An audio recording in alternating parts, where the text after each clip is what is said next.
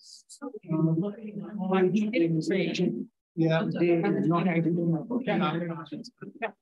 We're just going to go on to Zoom. Yeah. Okay. Yeah.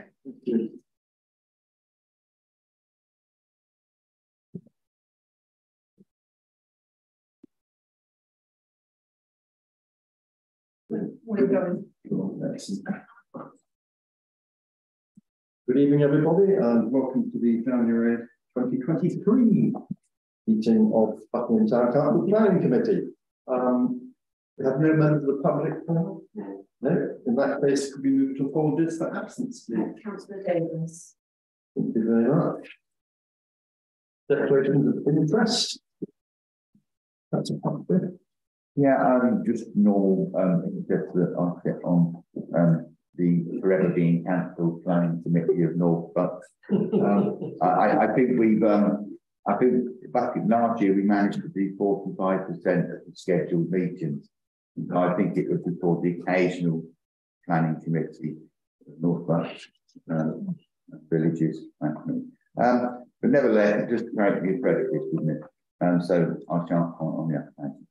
Thank you. Anybody else? No, thank you. Item 3 then, minutes. These are the minutes of the November 7th planning committee. Maybe take those as the correct record. Yep. Thank you very much. You will get the December minutes at the next meeting. So, right, we move on to item 4, Buckingham Neighbourhood Plan, Vale of Aylesbury Plan, Buckinghamshire Local Plan, to receive a verbal report from the clerk on a local plan survey, which should be on the February agenda. Yes, this is a survey of what infrastructure Buckingham has got. It's been sent out in the form of a table with categories and a number, and we are asked to check the accuracy of the number. I've written to them and said, this is quite a pointless exercise because I don't know if you put dentists 9, whether you're even counting the same 5 for time. I haven't had an answer yet. However, what I'm proposing to do, and I've started already, is just make a list. They can get 7 or 8 pages of list and they can check it themselves.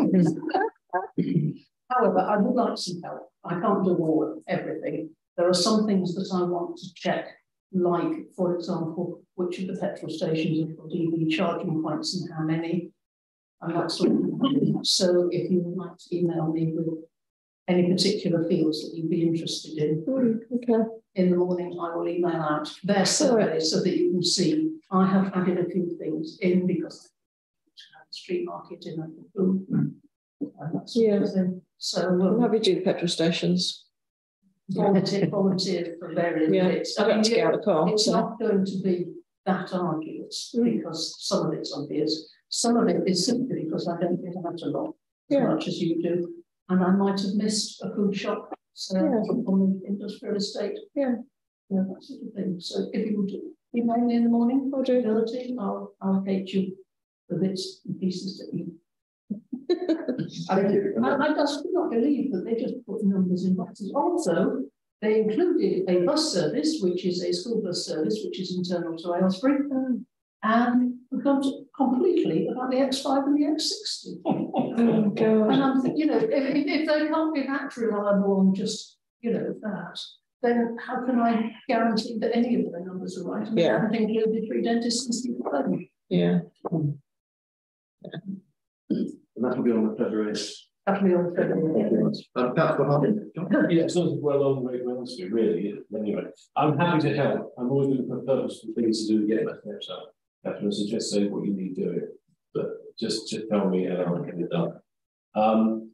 That's one thing. I've got something else to say about the workshops next week, beginning this week, okay.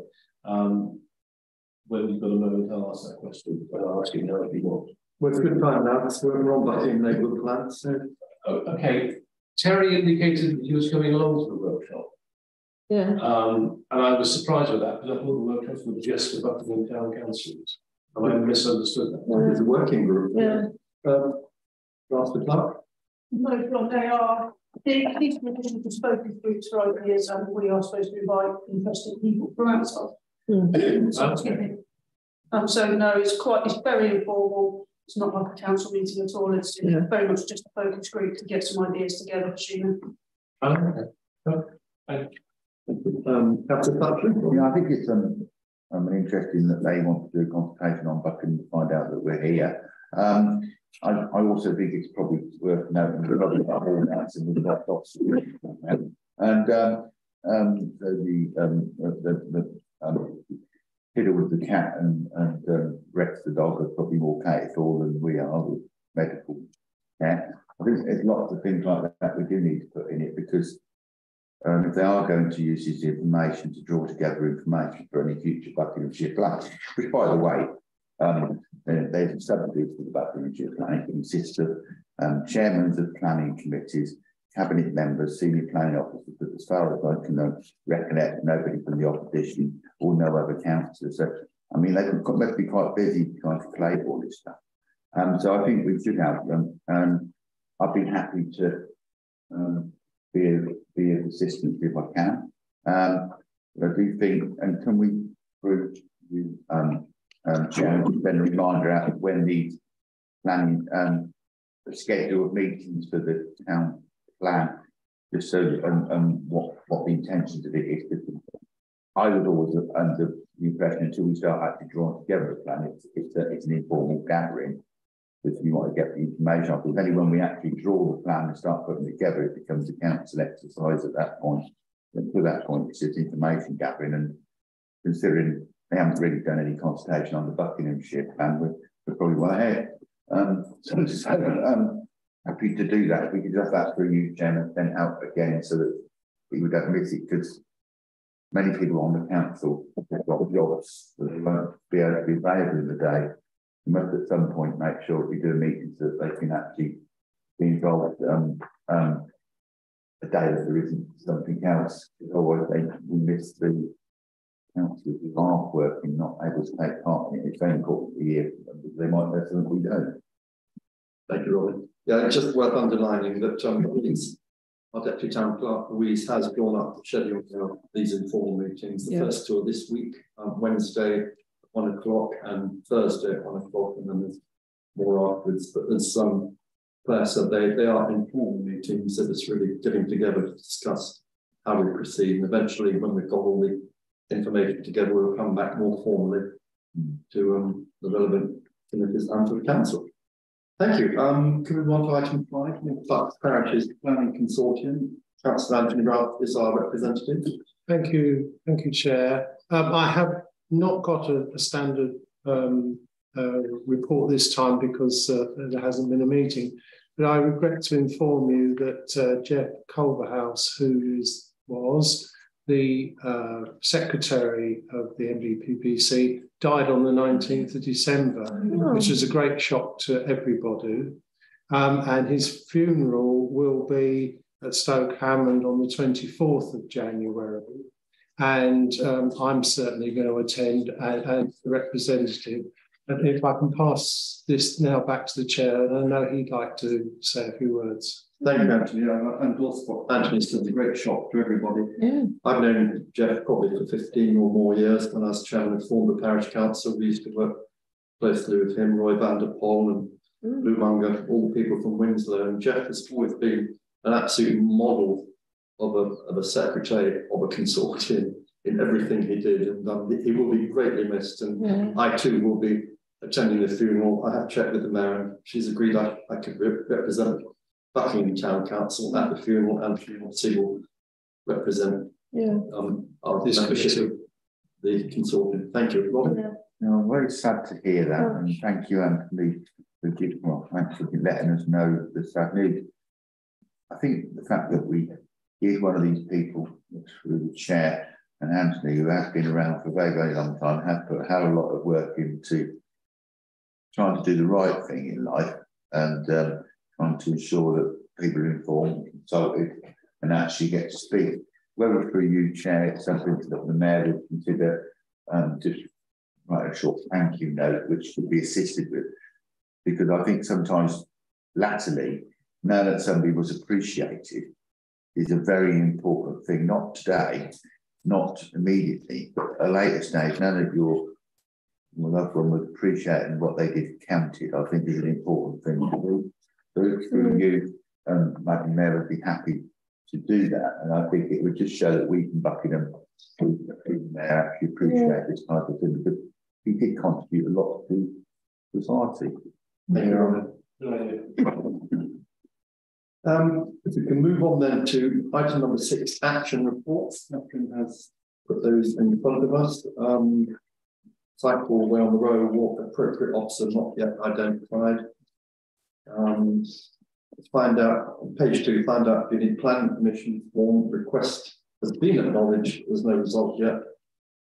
The new green sign on Tinjett Road roundabout and the 40-mile-an-hour limit signs and repeaters. Mr. Essen Highways is meeting developers on site to point out errors in the installations, including sighting, which is not per the drawings. He will report back to us, and he is covering over the cemetery wording because it's probably 2 years in advance of it actually opening. Yeah, thank you, Chairman. I think take it outside the meeting, but I think this not responding to the town clerk through the cycleway is gone on long enough. You will know that I've been involved in it since 2013-14, and I think at this late stage, not consulting with an officer of this council, and I'm happy to work with the town clerk to make sure that we get a response, because this isn't good enough. They are well aware that we are not only a landowner and a beneficiary, but they've been told on numerous occasions, and they've been questioned on numerous occasions about this. So it shouldn't be any surprise to the officers. They've had to draft numerous written responses to written questions, and they were getting recently at the council about this. I'll be very happy to work with the town clerk, but not undermine the town clerk, and to work with Steve, our new officer, who I should imagine he probably did through yourself. I should imagine he's probably taken on some of these types of things, and but I do need to get it off. As it's in my other position, I'm not satisfied with you not getting a response, and they can't really get. I can annoy them greatly, get a response, and we'll enjoy doing so. If that's okay for you, and I work to make sure that I represent the council views, not my own prejudices, which are many.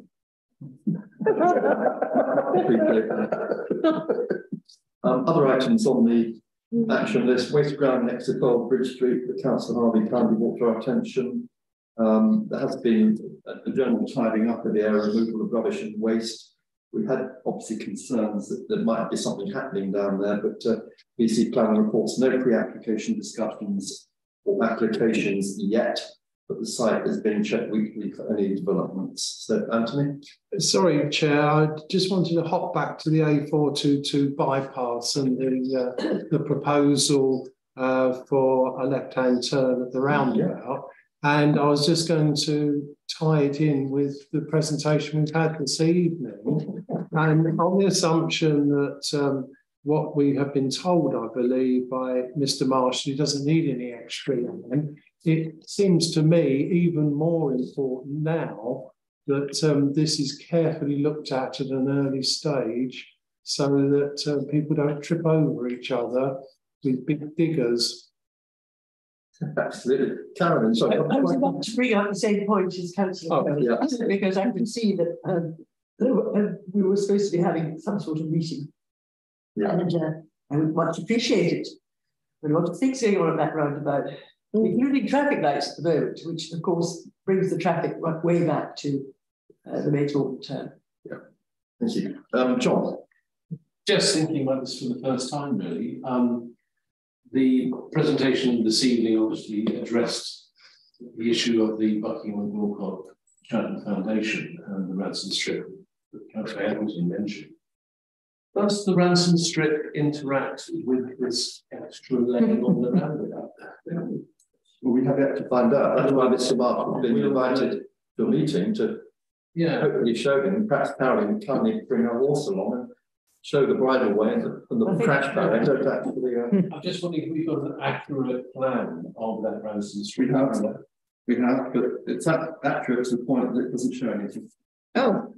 We have them unregistered documents. Okay, and I just wonder because how much did we actually stick the Shire Council for?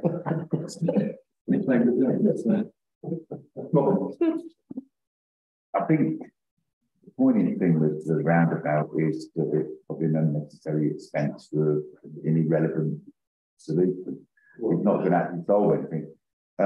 It is part of the Buckinghamshire Council Transport Plan, which I sent to the chairman the other day, which he said that's out of date. And I know it's out of date, but that's what they're using to verify.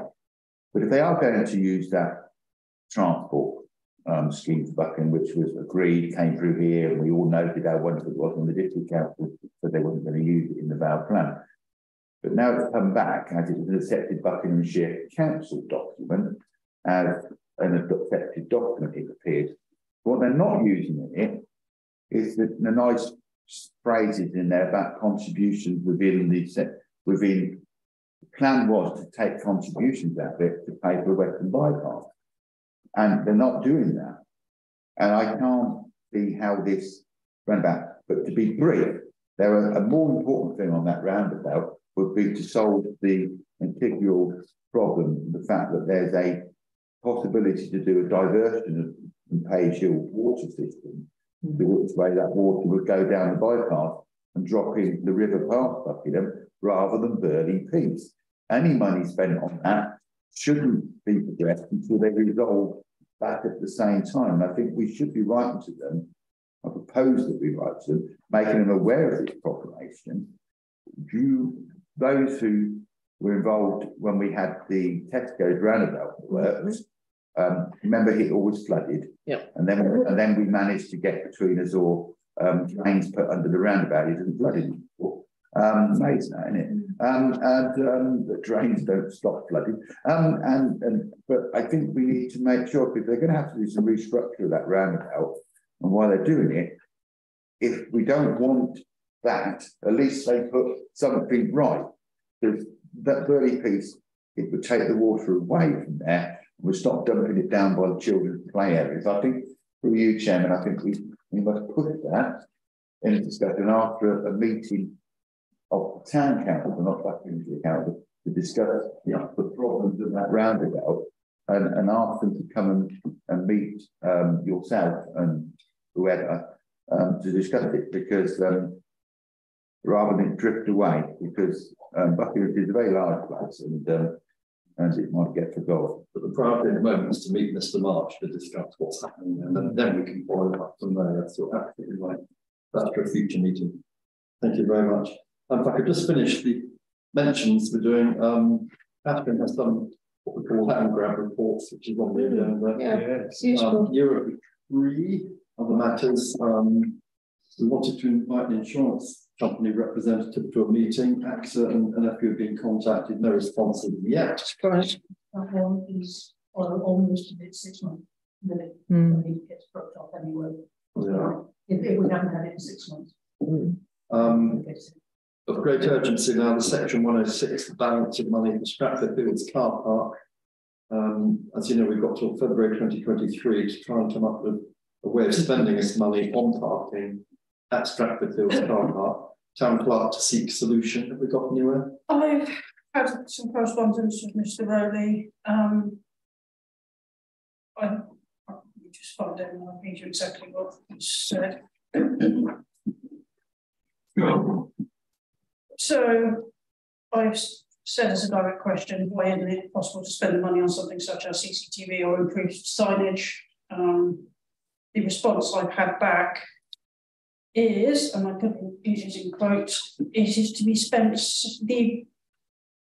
the 8th schedule of the Section 106 agreement, so what was actually specifically written in, was to be spent solely on providing an additional 40 car parking spaces at Buckingham Athletic Football Ground.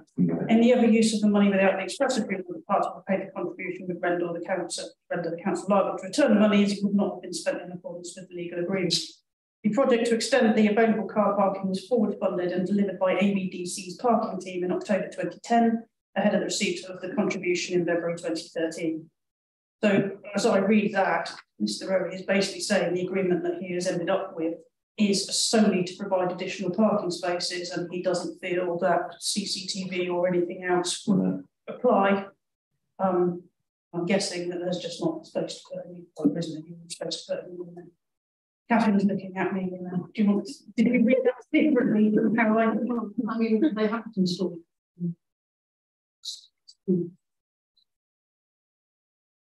And the room, but it just reinforces the fact that we need sight of section 116 at the draft stage. That's far too tiny. Yeah. To be fair to that, it's not him that would have done. No, I know it's not him that that would have done it. But if we don't have sight of it, we can't say, hang on a minute, what if it doesn't cost that much? Yeah. Councillor Harvey. Yeah, I mean, it does reinforce that point. I absolutely agree with what you just said, Catherine. I mean, it's just bonkers that this money's going to go back to developers because of some person who didn't write a sufficiently wide note in the section 106. This makes me very anxious about the skate park, I have to say, because time is running out of that, and we still haven't got it. We still haven't seen anything in writing to say when the new skate park is going to be built. We know it's notionally somewhere this spring, but I really would like us to chase that up again, specifically in this context, because I worry, because prices are going up, that suddenly it will become not possible within the section 106, which will be a crying shame. So could we do that? Could we chase up and say what's happening, when is it happening, what's planned?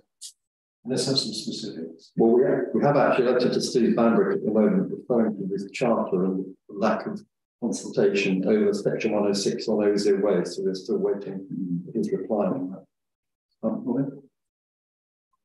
The latter point, I did, as you would imagine, question the Cabinet Member Clive Harris about this. It is in the written minutes. He says it's going to be completed in March. He also said that they were going to find portions of money from other pots.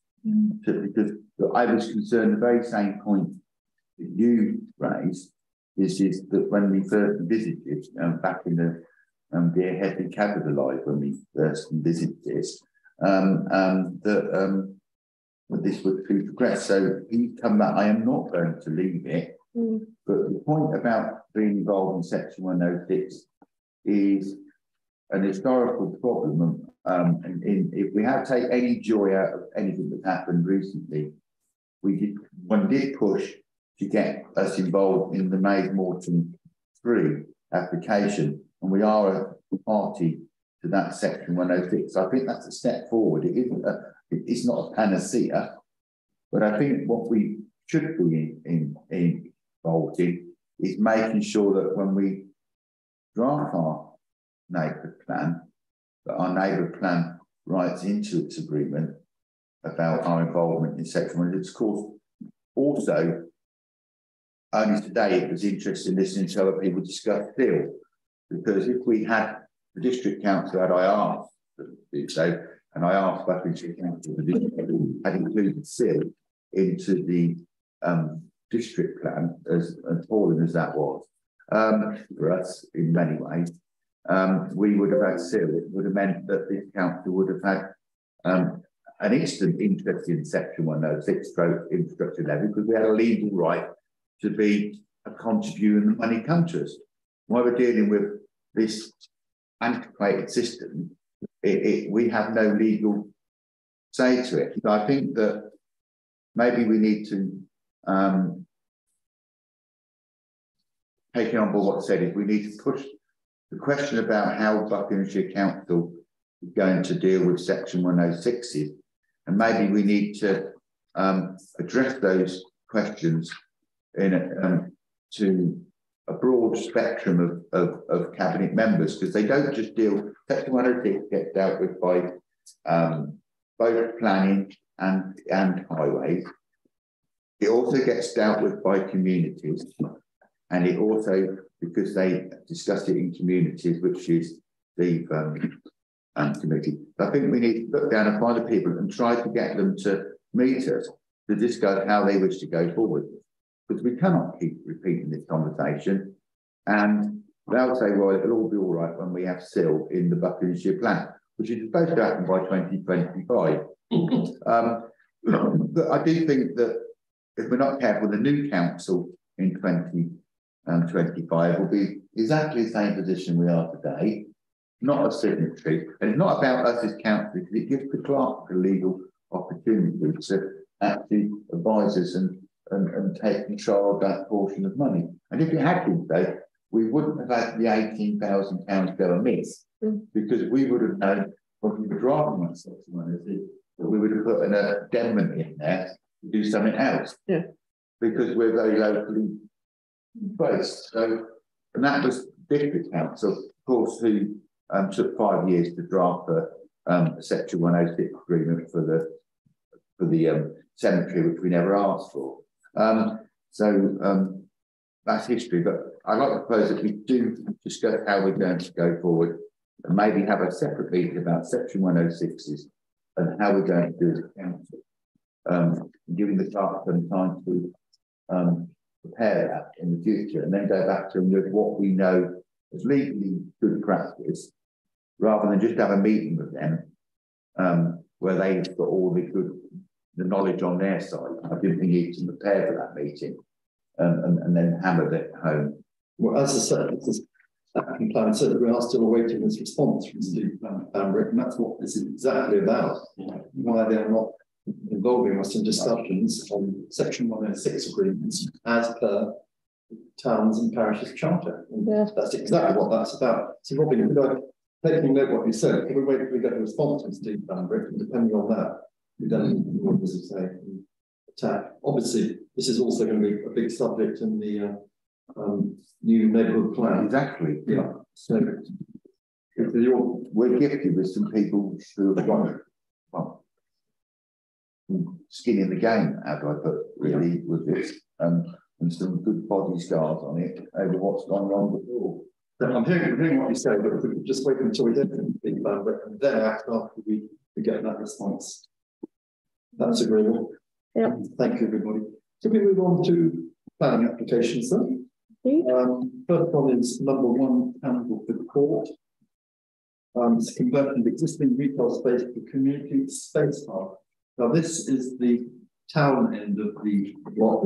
It's where they've boarded up the ground floor. It has been since the building was built. It was designed in the original plan as a retail unit. It's never been used for retail. It was occasionally used as a bank office, but the boarded up windows have never been removed and the unit made good. The economic development people at Aylesbury are against this. They say there is a requirement for retail premises in Buckingham, and this should be marketed as retail premises. They also question, as I would, what is a community hub? They're showing a couple of different ideas. That's all they are, but layout of tables and chairs, and that's it. Anthony? Picking up on the magic word community, are we talking about the Candlewood Court community? Are we talking the Buckingham community as a whole? And so, in other words, we'd like a definition of what community is in this instance. John? Yeah, that was my point too. I got open to who actually used this. Well, I did get excited having seen a bit on the news the other day about space sports in Cornwall and Northern Scotland. I thought maybe this was going to be something to do with the space race in the UK, but obviously not. But never mind. I think if this was an extra facility in terms for people to meet, then I'd be a little bit more inclined towards it. Yeah. Because there is. I mean, the other retail spaces we know fell away, didn't it? The one that was the yoga club, which I think has been approved to be turned into residence now. So the economic group down in Aylesbury weren't so hot on that. So this is an even less desirable space potentially. So I would support it, but on the condition that it is for the community, not just for the residents of Candlewood Court. And that somebody would need to be a caretaker arrangement to actually look it up a bit like this room. It could be a nice facility for people to use. Not just, I mean, residents of Country Court certainly, but other people too. Thank you, John. Caroline, on behalf of Buckingham Society. Yes, well, certainly echo very much John's comments there, because who has bought into this? And if there's nobody going to use it, it's just another white elephant. But we totally agree that the retail space is a dead duck. It shouldn't be tried to be reenacted. It's not a very attractive space, but it could perhaps offer a stopping point for community, particularly residents of Candlefoot Court, if they have bought into it. And we wondered if we could question, I think it's the Guinness Housing Trust, isn't it? For the applicants. Can we write to them and say who has actually bought into this? Thank you. Anyone else got any comments? In that case, I will make a proposal that we support this application with the proviso that it's made absolutely clear what the community hub would be for and will it be for the benefit of the town of Buckingham. Seconded by Anthony. So can I suggest proposal reversal of that, Chair? In the way that we will support it, but only if it is a community hub for the whole community, not just for the residents. I think that's what I was trying to say. We'd support it conditional upon it being a community hub for the town, not just for Candlefoot Court. Is that okay? I seconded it because I thought that's okay. Right, all those in favour? That's okay. Thank you. Thank you very much. Still staying in the same area, this is 19 Bridge Street. You'll be aware that it was turned down for laundrette and takeaway. It's now subdivision of the existing dwelling in formation of two one-bedroom dwellings on the existing ground floor. There are listed buildings all around it. So design and materials become really vital. Caroline, I think you'd like to say.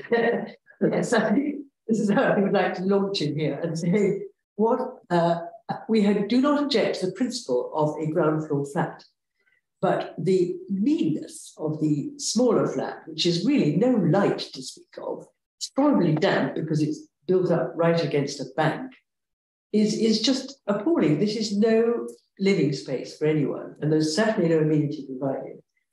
And I note that the heritage officer is also very critical of fenestration, which does not match the upper floors, and to my delight, insists that a detailed landscape scheme is requested, because we all are aware that what was ripped out there was a rather attractive green corner of Bridge Street. And I don't know, I'm sure Kathleen or someone might have a photograph of what it looked like. I suggest that perhaps a photograph of what it did look like is sent to the relevant officer and so something must be reinstated. Thank you, Karen. That's telling it like it is. Anyone else like to comment on this? John? I concur with all of that. Certainly, whatever happens, they've got to tell you that front because it's a complete eyesore. But I wouldn't, I mean, they're not ideal places, but I could think of people who would be over the moon to get somewhere like this to live in. You know, because it's not going to be expensive to rent or buy, and I think there'll be people who would love to have that. So yeah, it's not ideal. I mean, the geography of the building is, you know, the bank goes up. It's never going to be easy, but a bit like the previous application, let's bring it into some use. Let's get that place being inhabited and looking good. That would be my view. Thank you. Anyone else? Well, my view concurs with Caroline that it would look a mess. Different windows, everything crammed in. I think a landscaping plan has to be provided because this is the entrance to the town, the entrance to the medieval part of the town. Yeah. And at the moment, as John says, it's just an absolute eyesore. Karen, no, I've got nothing else to say. Yes, it's all of that. So what I'm going to propose, my proposal then is that we oppose this development and on the grounds of the windows, the materials, the lack of a landscaping plan. Would that cover everything? Second by Ashley. All those in favour? I'm abstaining. Yeah. Anyone again? But John and Robin. You're abstaining. I'm abstaining. Okay, thank you. A point of information, Chair, I've just looked at the Google Maps picture, you know, the street scene, and you can, in some cases, as in this, you can look back over history from 2009, and I've got 2018, and I think we can all have a little weep now as how it used to look. Thank you. Right, number 3 is 31 Highlands Road. Another old friend coming back. This is the bungalow which we dealt with an application previously. They've come back now with the conversion of office space and creation of new first floor, erection of single-storey row extension, improvements to insulation and energy efficiency. And I have to say, from my point of view, this is a huge improvement on the previous plan. Buckingham Society? Well, we quite like the previous plan as well.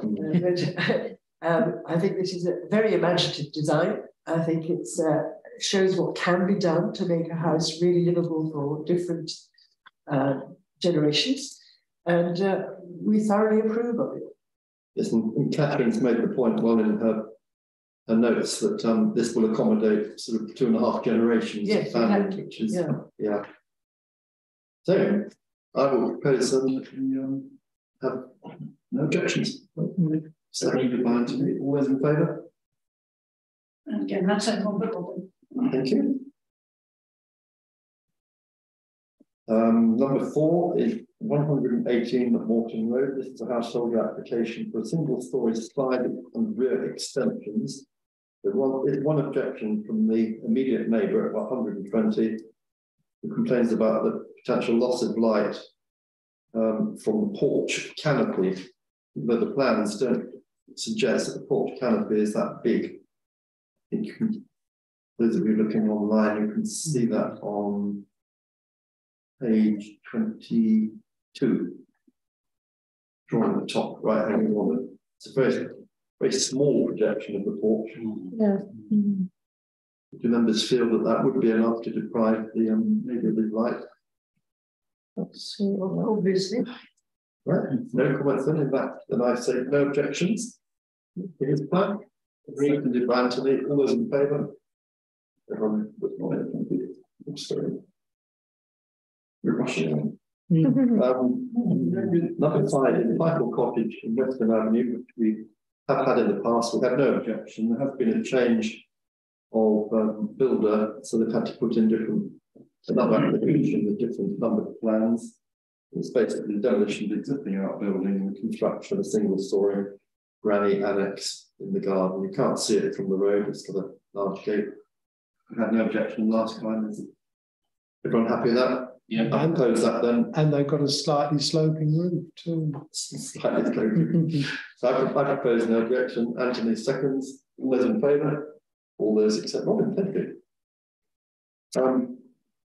Right, the following 2 applications can be considered together. This is 18 and 19 Market Square, and they're both listed buildings. This is the ex-Lloyds Bank building, and it's to allow for change of use of first and second floors, provide 5 residential units, and changes at ground floor. Now, the design and access statement says the ground floor is intended for retail use, and an application will be coming in due course for that. So this is purely for the first and second floors. Okay. Just to let you know that the ecological people, development in Buckingham are against it. They want to know how long has the upstairs been marketed for office or retail spaces and at what price. Well, at the bank when he moved out 3 months ago, you don't have a chance. Lisa. I would be concerned about bin storage. Yeah. We've already got an issue in the town with properties being turned into flats and having numerous bins outside. So, could Catherine answer that? Yes, please. Waste and recycling have already been in discussion with these people. What they're going to have is a room with skip bins in it and a code pad on the door, like the arms houses have, so that the bin men will use the code, bring the skips out, empty them, and put them back. Okay. So there won't be a mature Yeah. during the day. John? Yes, thank you. I mean, I'll support this purely on the basis that this will solve the problem in mature. There's a lot of people, you know, when you use that, they'll hardly get down it. No. So not if you're in a buggy or you've got a push shelter, you can't get down it. So if that solves that problem, it's worth it just for that reason, in my view. Yeah. It's not taking away the bins of the other flats, though. That was No, just for this property. Oh, I thought it was. No. Yeah. Margaret? No, I was just going to say the same thing. Carolyn? the society thinks this is actually rather good use of those floors, residential in the middle of town. I don't see what the ecological people have got against it. What we would like to see is this proposal to create the ground floor as a banking hub. And that may not be in anyone's power to determine that, but it would be so good to have that in the centre of town as well. Well, that may well be the intention of Blackwell and Coughlin, the applicants, so that should become a banking hub. They've just purely said at the moment ground floor is intended for retail use, which I presume would embrace banking.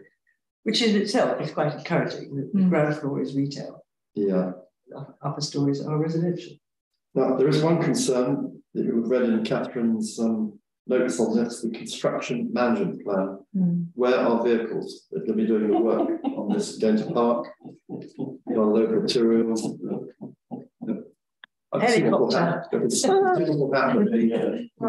The disabled spaces outside the old Barclays Bank were taken up 3 months ago, like they were when they did the Barclays conversion. And it's a very, the entrance is actually the back through mature. So you can imagine they're going to have to take, you know, massive sheets of plasterboard, timbers, everything. They've got where they have to do this conversion. You can't follow the bath up. So, Anthony. It occurs to me, and this is purely speculative, and I put it out just for what it's worth, but on the assumption that the ground floor won't be used immediately, in other words, timing-wise, works upstairs will precede, then it is possible by using late night and night deliveries of materials, which are then placed inside the old banking hall, which can then be used to undertake the work. I mean, that's entirely possible. I've seen this sort of thing done in central London, where that's very difficult to get allowances, and I've seen that sort of thing done. Maybe we could suggest it, or whether it's outside our remit as a committee to start telling them how to work their schedules. Well, I mean, there's no reason we couldn't approve it, subject to a satisfactory construction management plan. So, Go on. If the implication is that the spaces outside what is now Specsavers will become the kind of location, although it's quite a long way away from the building, isn't it?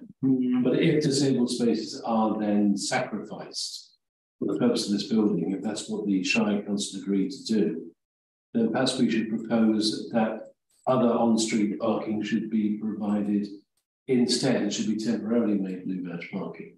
So that the parking, for example, by the Buckingham Inn could be turned into blue badge parking for the time being while this is going on, if that's going to be the plan. Because I don't see why people with disabilities should have to be the ones that lose their parking spaces. I think others should lose they haven't suggested that. I was just saying that's what happened with the well, I don't know whether they put 2 skips in disabled parking bays, you know, for weeks on end. Right, I'll make the recommendation that we approve. We have no objection to this, subject to there being a satisfactory construction management plan. Thank you. Those in favour? Seconded by all those in favour? They run agreement. Robin abstaining. Thank you. I mean, I think probably the best thing to come out of this that beautiful white part of the Royce building, the lovely Regency front, that's going to be saved because they're not going to do anything to the outside apart from some roof skylights, which won't be seen anywhere. So that is a win-win one. Moving up the hill to Lace Hill, number 8, former little chef.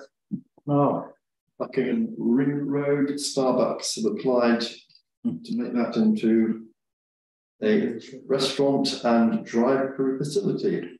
There will be a loss of about 11 trees, but they will compensate for that by planting elsewhere on the site. They have got quite a lot of space they won't be using, which belongs to that site. It's quite interesting because Starbucks in July were reported to be selling their UK business, but that's obviously not happening now. And it was quite widely reported, BBC and elsewhere. So they want to come to Buckingham. I mean, we haven't got any drive-in coffee shops at the moment, have we? McDonald's and Costa. I feel it's very good news for Late Hill now. It's bringing the area up and up and up. Carolyn. I don't disagree with all of that. One of the things that we did feel was not in this application and might impinge on later applications coming into signage. We were very aware that McDonald's, and Anthony pointed this out very succinctly, that McDonald's was a perfectly good application, and then they started messing around with all the signage, which took forever and is not particularly conducive to the site. And it would be worse here, particularly if it emerged on the Ring Road side.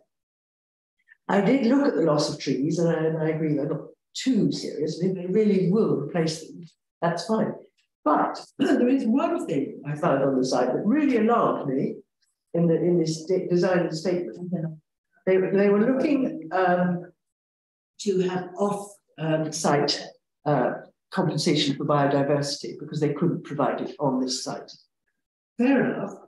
So they've been in touch with something called Integrated Land Management, who have proposed that they do this offsetting on a large 600-acre site in Leckhamsted.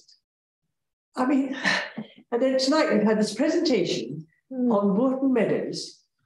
This could be absolutely crying out for offsetting. And why do they have to go to Leckhamsted? Which is outside our parish. Well outside our parish. I think it's disgraceful. And they really, really upset me, as you probably can tell. So whoever an integrated land management are, I am not in favour of them choosing where to offset biodiversity gains. They really. Yeah, we could raise it. Anyone wishes, we could raise that as a concern. Yeah, actually, I think you, Karen, just mentioned it, but you have concern over possible advertising. Well, it's just from memory, the McDonald's main applications went through, they got their planning, and then planning applications went in for signage. And of course, once they've got their building there, it's fait accompli, isn't it? And puts a lot of pressure on any planning authority to, and it weakens the case against excessive signage. And I just wondered that I couldn't see anything on this application about where or what signage they might want to do. And I was just concerned that if they're in business, they'll want to advertise, and what will they want to passers by down the A421 from Milton Keynes junction, and they'll want a sign there that people will be able to see at a glance, so they know to turn left and turn left again to get to their place.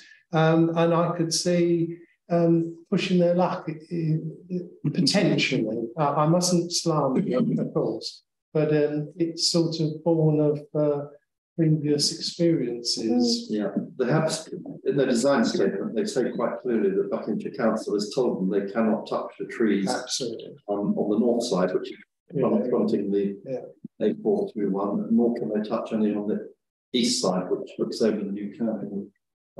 But it's a very good point. You know, how do people know that Starbucks is going to be there? The only sign for they could have would be up together with the Shell station sign. But I don't think it would. There's any problem with us saying, you know, we wouldn't object to this subject to a signage. What the intentions are. Yes, we'd like to see. Yeah, and also about the biodiversity, we wish to see the benefit of Buckingham, not another parish several miles away. John first, then Lisa. I was simply going to say that I think there will be a sign. I can't imagine that Starbucks are going to put themselves right next to the A421 and not find some way to tell people driving along that road that the Starbucks around the corner. So I think we just be prepared for that. Yeah. Well, McDonald's don't have it. What? McDonald's don't have it on the A421. Yeah, you can see it. Yeah. The other thing that I'm more concerned about really is what it will do to the traffic coming in and out of the Shell forecourt as well. Because given that there's people queuing at all times of day for a mug of coffee, getting this out first people, there we go. There's going to be a lot more cars trying to turn right onto the 413 to get down to the roundabout. I'm wondering if there should be some sort of traffic mitigation that says cars coming out there must turn left and use the roundabout by Tesco to go that way. Yeah. Otherwise, it's going to be a nightmare and there's going to be an accident there because there's going to be a much greater volume of traffic as a result. Yeah, but highways have no objection. Interestingly. Well, we can still say it. There ought to be some mitigation, a bit like there is coming out of Meadway and so on, just to discourage people to turn right. You know, go left. It makes a lot more sense. I went up there yesterday afternoon to have a look at the site, and it took me 2 or 3 minutes to get back onto the A413. There's just cars flying up from Tesco, from the Tesco roundabout all the time. Lisa, what's next? Thank you. I think we need to be very careful about the no trees will be lost thing, because the one comment that McDonald's made when it was suggested to them that they go here was that they won't be seen if they went here, so they weren't interested in the site. They needed to be seen. So it would really concern me that that isn't their thought as well. So they will need signage and possibly a loss of the greenery. I can see that happening. Although they do say in the climate statement they've been told by Buckinghamshire Council that has to remain, and they acknowledge that. Yeah, but we've seen that elsewhere, though, haven't we? I was just going to add that the Shell garage themselves might think that if there's difficulty getting out of the entrance, people will avoid using them. So it's bad for their business. Let's remember those coffee as well at the Shell garage. Andy. So thank you. I mean, in a way, I'm pleased that this little chef, which then went to Burger King, is going to be used. I have fond memories of the little. Yeah. But I think they're going to try and put a totem pole type sign, which Greggs have done with ESSO. If you just small, and I think that's what they're going to try and do. Because just put the symbol, their logo, as we just put the whole lot, and people recognize logos. And I think that's what they're going to go and do. And put a totem pole sign up.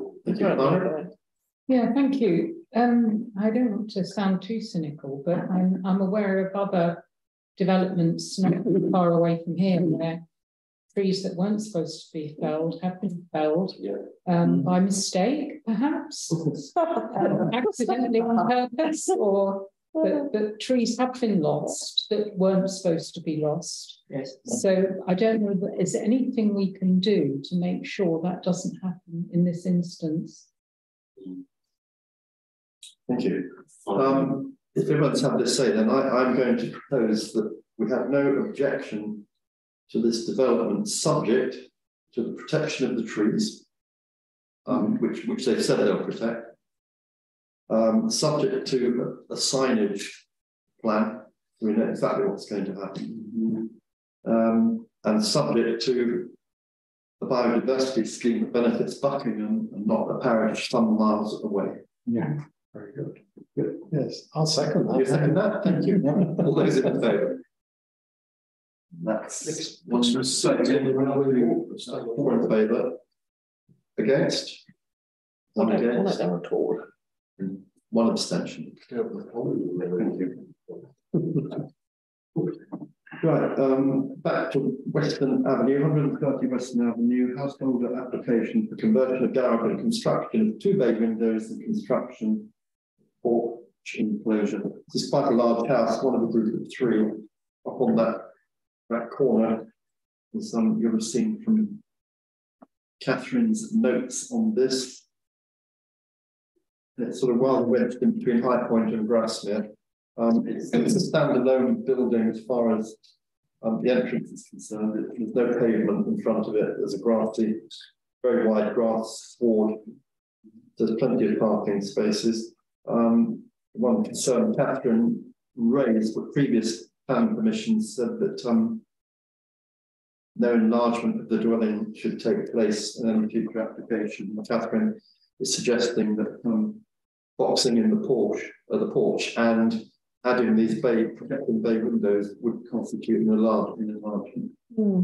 Is that a concern of the committee?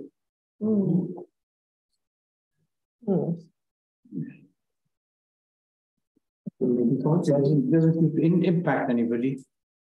No objection. There's no site notice. Oh, no site notice. Most of these haven't got a site notice up yet, and most of them have had since before Christmas. Sorry, this one went up on the fifth, which is shown in the It's one of those drafts that's got no date on it. Yeah. Which means it hasn't gone up yet. Right. Okay. So, anyway, my proposal is that we have no objection. Anthony seconded. All those in favour? That's unanimous apart from Robin. Thank you. Then the item 10 is 35 Lace Lane. This is the high note. They just changed the description to include the erection of a loft conversion, including rear dormer. They haven't put in previously, and a maximum of 7 occupants. As you know, there's been a huge number of objections to this. Anthony, you and Robin, I believe, attended a meeting with the Lace Hill Residents Association. I was going to say, Councillor Satchbury and I attended the AGM before Christmas, and this was very much one of the key points they wanted to discuss, and were much exercised by it, and rightly so. Yeah. And in fact, all very much as laid out in the descriptions when we discussed it before. Yeah, as you know, there's 12 objections now, because the chairwoman of the Lace Hill Residents Association has actually requested a call in to committee, which is on December 23rd. Robin, would you be prepared to call that in? I've already answered it before. I report on the application, but my last email and conversation with the officer was that, even despite change, I still think that it's a change and a precedent, and that it needed to go to committee. Of course, that's no certainty that it will, but it's it will set a precedent, and I think that the residents' voices and the town council's voice has to be heard in this instance, and it shouldn't be done by delegated power. That's what I've said. I'll go back and if you check the website, it should have my name down as a calling. There should be some paper. If you tell me there isn't, I'll go back and ask why not. I've got 2 registered on the comments list, because it says council secretary comments, and then it says further council secretary second comments. So I didn't actually open them up and look at them. Well, you're right that you did. You're right that you did. Thank you very much. I thought you said quite a lot. We don't need to vote on this because we've already opposing it. This is just purely a rewording of the application. Thank you. Not for consultation, but as always we do. 7 Grange Close off Morton Drive, replacement roof of attic pluses, etc. has already been approved. Catherine has noted. Number 5, Brennan Close, erection of a single-storey row extension beyond the rear wall of the original house. Everyone happy with that? There's plenty of space there.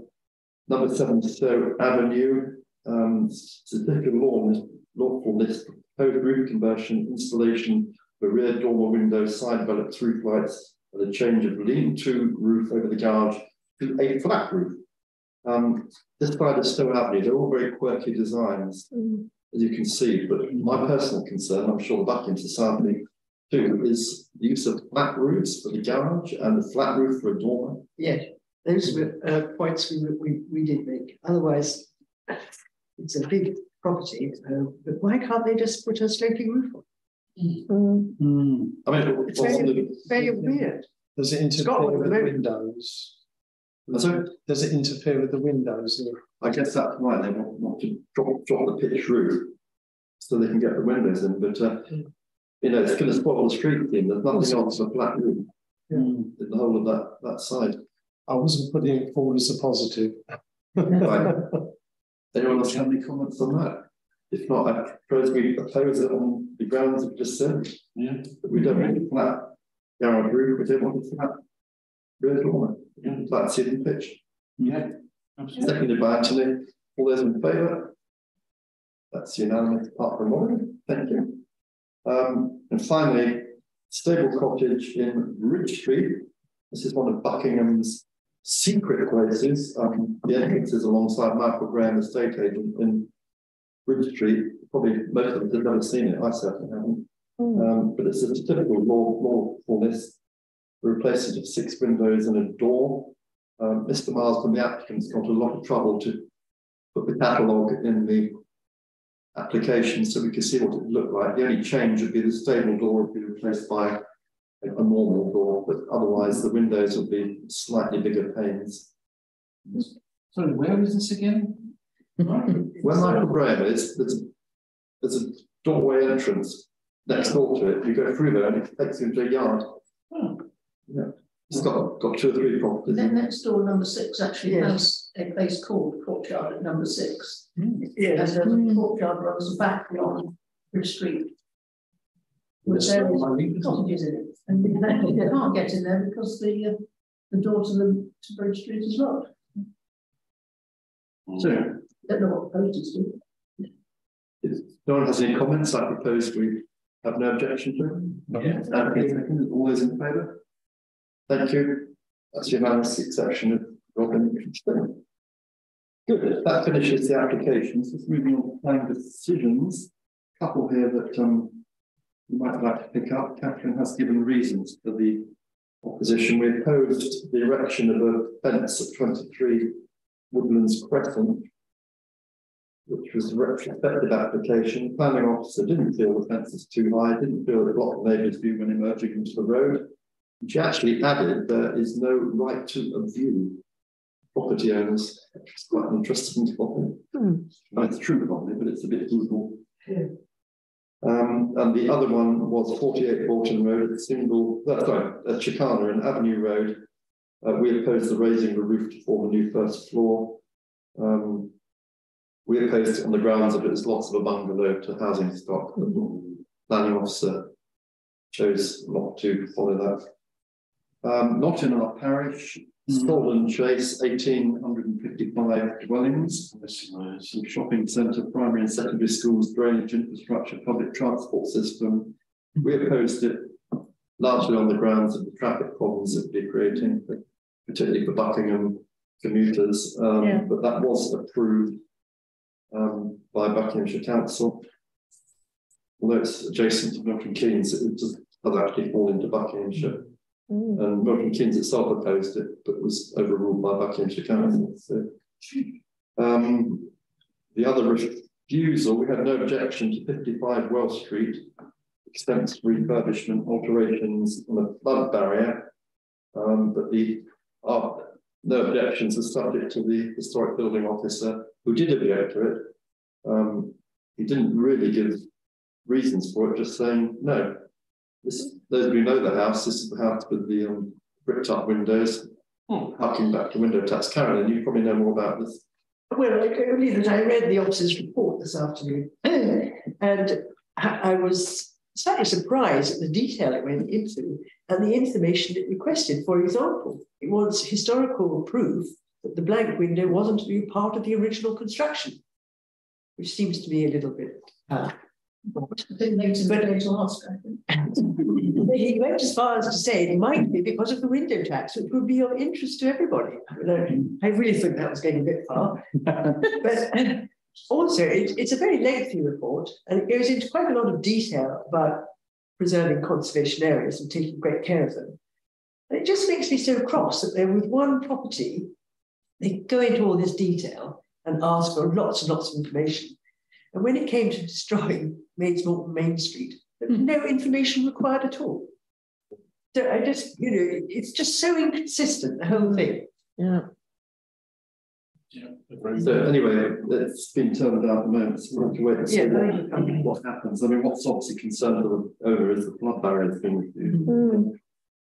And then finally, Bent Hill on London Road, erection of 3 detached dwellings and garages. We have no objection to it, but the application has actually been withdrawn. That's full. We know why? We can get reasons. No doubt it will come back again with a slightly different application. 4 or 5 dwellings, probably. So Come back, it's 4 or 5 dwellings. Right, number 9, then Buckinghamshire Council Matters. Receive news of Buckingham Council, new documents, other information from Buckinghamshire Council Members. Robin, the floor is yours. Well, thank you very much. Firstly, we'll read the attached letter which is on the website to do with the Ozy Way application. The application was amended and changed. It appears that if the planning officers found no concerns, And I think clear this is the new factory by the yes, the new factory by the not the housing. not the sorry, yeah. I called it in because I was concerned about the blind vehicular access to it because of I was aware that there's going to be 1,000 vehicles coming out of that junction from Ozy Way. Also aware there's likely to be 300 or 400 children, and also aware that this is the delivery site. When it came through, we were very unclear, I believe, when it came here, what it was actually going to be purposed for, apart from employment. Now, they did do a lot, credit to the officers, they did do a lot of work on on the site and the building and whatever, but I still remain concerned that the vehicles, the lorries coming up there, going into it, and the children coming out of the junction straight opposite, and the work going to mix. Needless to say, it said in the response that neither the chair nor the officer felt that that was my considerations about the small little ones was of any consequence. But we know that because I think we need it recorded in reason it's here is set recorded, so that when the issue arises, which it will, when those residents who ever so fortunate to move into Ozy Way come back to us and say, well, why are all these lorries coming up here and going past my small children? We'll be able to point out that it was safety overruled in a very unsatisfactory manner. I did have a serious correspondence over it, which I will not go into the detail and the quantity of what I said, but I did say quite a lot. But nevertheless, so that's where we are. If anyone's questions on that, before I say some other things, I'll be very happy to discuss that, because I think it is something we need to think about. I bet John's looking at it and saying, I told you so. Because it very much figures some of the things that you said earlier. Lisa, what's your question on this? Yeah, well, it's not so much a question, it's at least we know what's going to be there now. The new companies put in their letter of intention, as it were, so they're going to be manufacturing brass taps, kitchen and bathroom showers. So at least we know what's going to go there now, but they don't go into anything about vehicle deliveries or access, anything like that. So that concern is still valid. Yeah, thank you. Okay. I mean, I think it's worth noting that we learn by every experience in life, don't we? But I am, as I say, when I said earlier, premise my thoughts on the calling the application discussed earlier on Ozy Way, I said, I hope it's go to committee. Yeah. Along with somebody doesn't decide that the vehicle situation, which is why I called it the committee. I need the only grounds I could look at was the vehicle parking and accessing the president.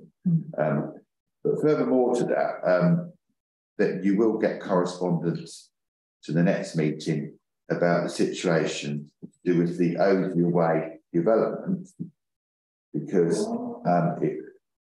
Catherine made us aware well, you were aware of previous meetings I listened to, that that they approved it, but Angular Water has stated that they couldn't comment on the drainage because there wasn't any.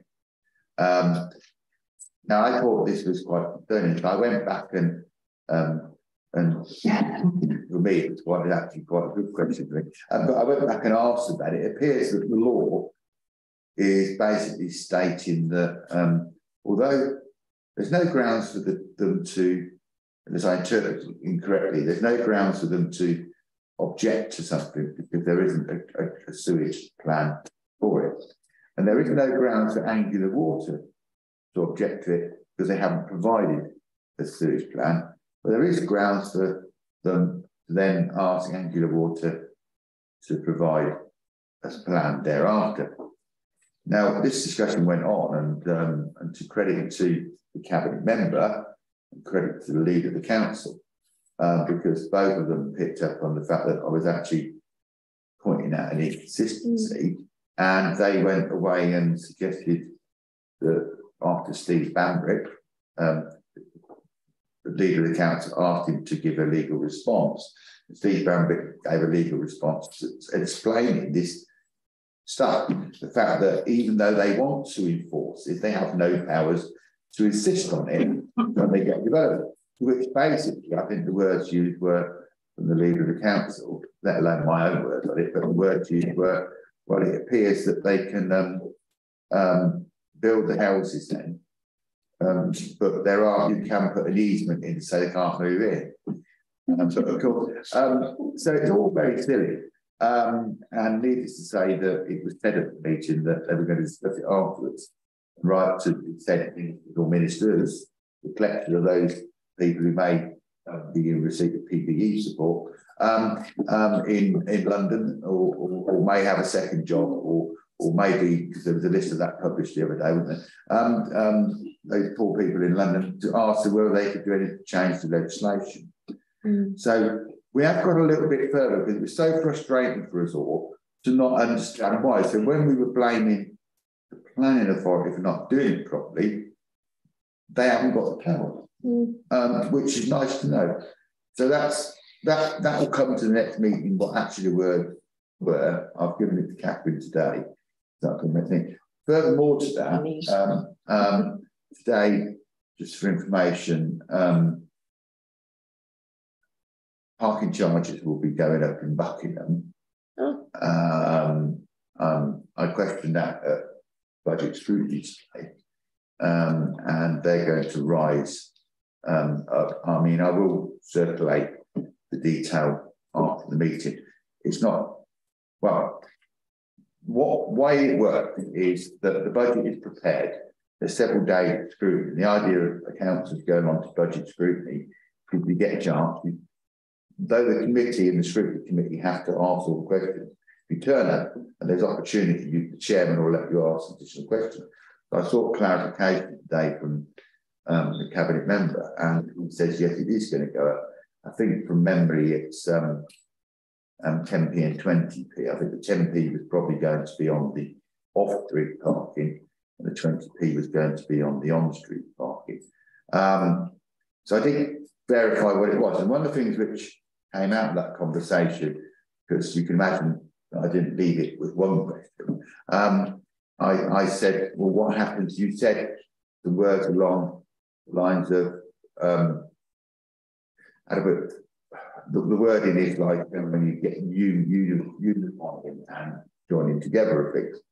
I sought some explanation around that to what the cabinet member didn't go into any detail, but he said they were going to come back at a later stage after they've reviewed these things about unifying charges and stuff in Buckinghamshire, which the answer they'll probably give you that they have to show some continuity because they are one council. But of course, as you can imagine, if you only drive around Buckinghamshire and go to different car parks, there's a multitude of different car parking charges across Buckinghamshire, and a multitude of why those history of those car parking charges are. Some because they're by a railway station at a multiple of you, some because they're really low, nobody really uses them, and some whatever. So they did say they're going to consult on that. So I think that's something that the town council will have an interest, because we've had a 20, I think I've had 20 odd years discussing the car park. I think other people before. Yeah. Thank you, John. No, right. Yeah. Two things then. One is this curious incident including a large housing development without being connected to the main doors. It could be one of those strange incidents that actually deliver primary legislative change. It sounds like they just discovered they hadn't about, and they're going to have to try and make sure that the glitch is held up. I also think that in the future we shouldn't call it Osier Way, we should call it Oasis Way, because that's what it actually is, isn't it? Yeah. Margaret. Yeah, thank you. I'm really encouraged by the increase in the car parking charges, because surely that means they'll have enough money to make sure the machines work. We'll fill in the bottle. Can I take the fifth on that? I don't actually have powers over that, and I'm not a cabinet member. I'm just a lonely book holder who digs around a bit.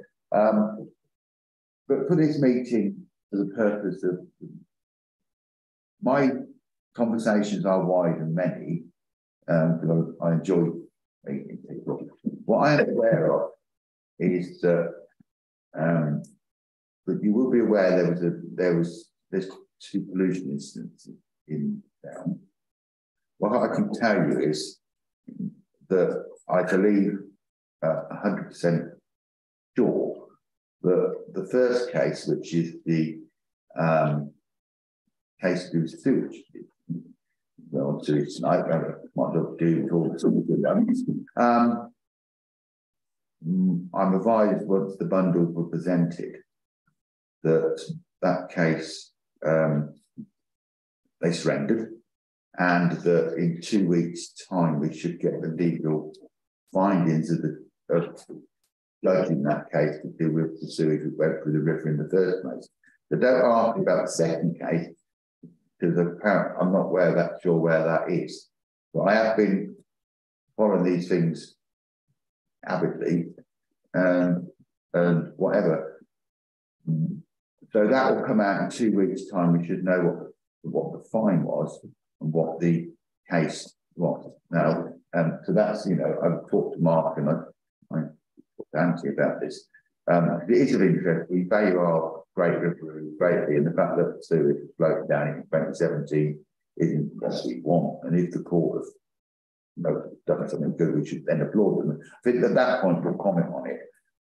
Yeah, if you could bear in mind this is a publicly broadcast meeting, we will say anything further on it. No, we won't. We won't say anything further until sentence has been until sentence whatever. Yeah. But is that everything? Ron? No, just lastly, can I ask you to join in the question of the bodies on Brackley Road, because I wrote to the officer again, because I'm concerned that we're now entering into a long period of time. You remember that it was £78,000 was the cost of whatever.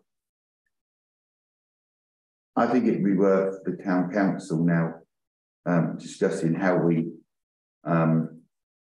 get an easement, a settlement to this, because it appears that it's sat with the legal people in Buckinghamshire Council and the planning people, and it's also sat with the developer and the archaeology. But what concerns me about it is this is 4 years, and also I think it was 2019, was it, when they originally done it?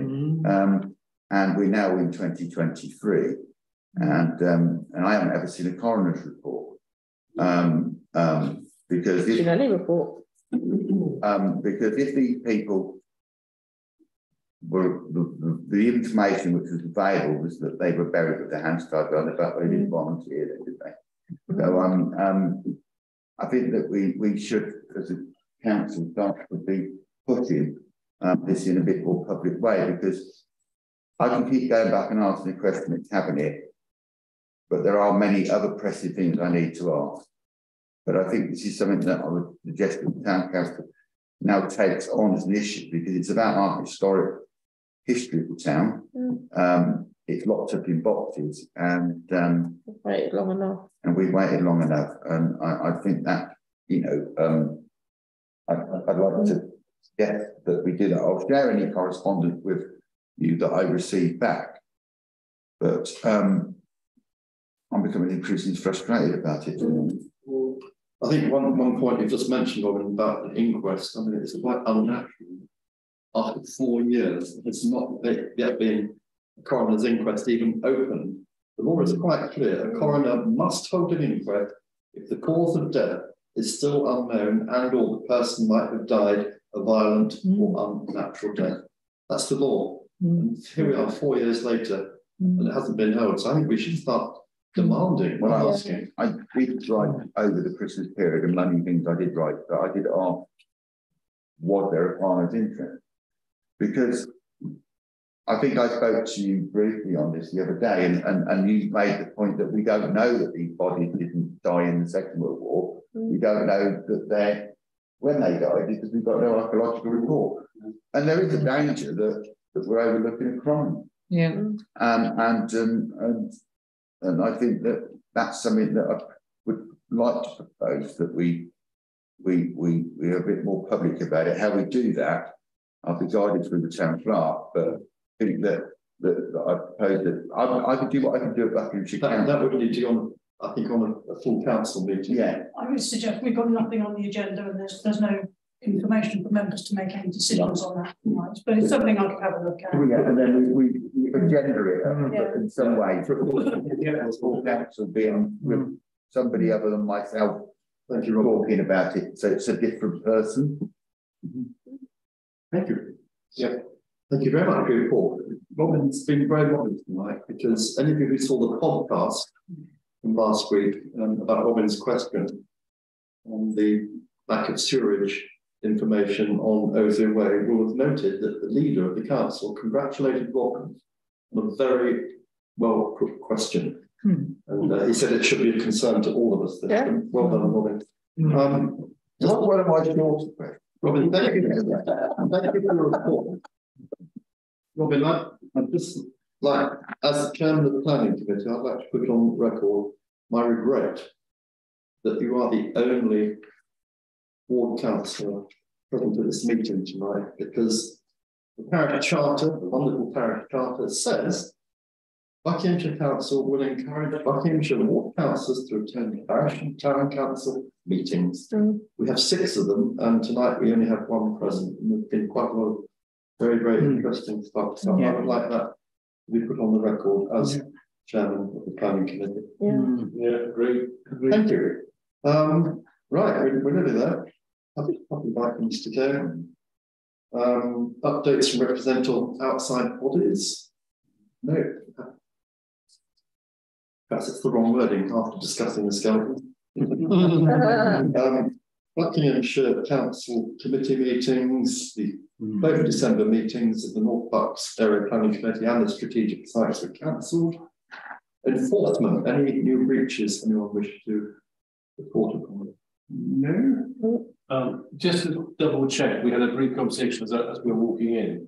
The illuminated sign outside the mini market on Market Square, that's been reported. Yeah, they reported to the last meeting. Not only that, but also the kebab place next door, which has got an internally illuminated sign in the window. Oh, right. Yeah, and with a couple of others. Catherine reported case numbers, I believe. That's it. There's not in progress. Thank you, John. Rolling lists to receive any updates. The proposed intent calling hold over to the next meeting. Applications to fell trees hold over to the next meeting. Land grab report, we've got that in front of you. This is 2 items from there.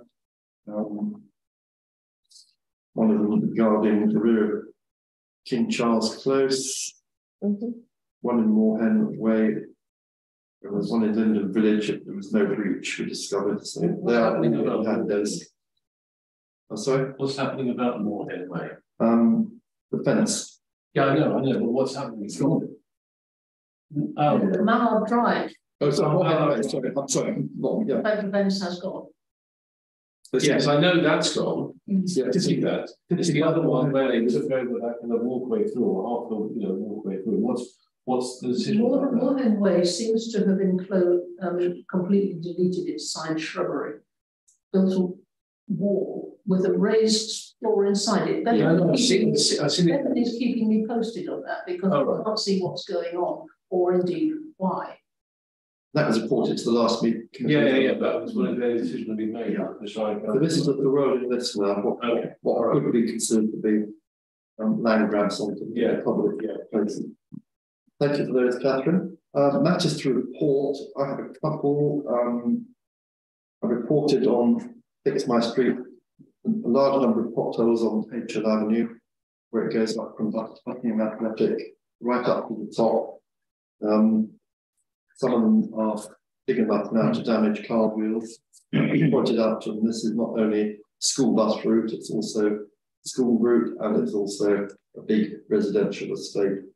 The other matter, which we've already covered more or less, I had telephone calls on Saturday about the number of parking machines out of order in Corns Meadow. I went out on Saturday afternoon, photographed that, which two of them, machine error, unknown error on them, and that was on Saturday. They're still like that tonight. I had a look, and of course the only two machines that are working at the farthest ends away from Waitrose. And as Margaret, you said earlier, something should be done. Can we report this again, Catherine? Just keep this rolling. Robin? To say, I think we all report them. And I did chastise them historically, the member about it. But the fact is that they're clearly something with these mechanisms, what they use doesn't work, because it always seems to be the one that remains working, always seems to be the ones further away that are working, and it seems to be the ones which are nearer working. So I'm not sure how they work, but they were put in by the previous council. They went in at the wind-up for the days, whatever, and I just go into a car park in Aylesbury, and they've got the same Friars car park. They've got the same system in Friars car park. Now I'm not sure how they work. Whether they work on that's a mobile phone type situation on the top, but they do seem to be breaking down, and perhaps we should just because it just affects the way people operate in the town, and if you can't park, you just want to come back again, and people are willing to pay. Got a miserable child. It's like then you got. Yeah. I mean, I don't know how disabled, but I know. Sorry. Town clerk would just like to say something. When Lee was asking about another issue, he was told, I think it was by the police, that they suspect that it's actually the last lot. I don't know about this lot, that there was some criminal element in there. So I will try and find out again if it's been vandalism or an attempt theft of some sort that's caused them to be broken again. I don't know what Sure.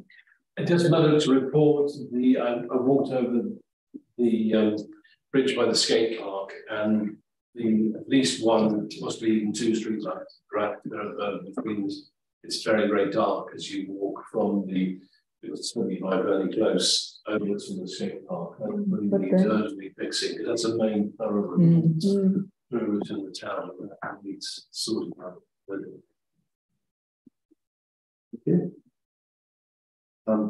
Karen? Just a minor thing, but walking up Morton Road, there's three lovely trees that line it, Crataegus lavalii, and two of them are beautifully pruned, and the third one, nearest Summerhouse Hill, has got a lot of suckering growth around the base that needs dealing with. Thank you. Anything else? Robin? It just seems to be a continued proliferation of the signs that people, estate agent signs, going up in appropriate places. Inappropriate. I went from somewhere the other day, and it appears that a lot of them are letting signs. We won't go into who they are, but but we've got a policy about these signs. I know that we can't personally take them down as councillors. We do have the ability to take them down. In some places, they've got 2 signs next door to each other, which is quite, you know, we know they've got to advertise where they are, but I presume that they're advertising all these things in other ways. What benefit now, the old-fashioned sign outside the property, apart from people finding it when they go to look at it to view to rent, is negligible. But I do think that we're getting it, it's becoming from the, not so much estate agents, you don't see quite so many of those, but we do see many of the renting ones out now without saying who they are.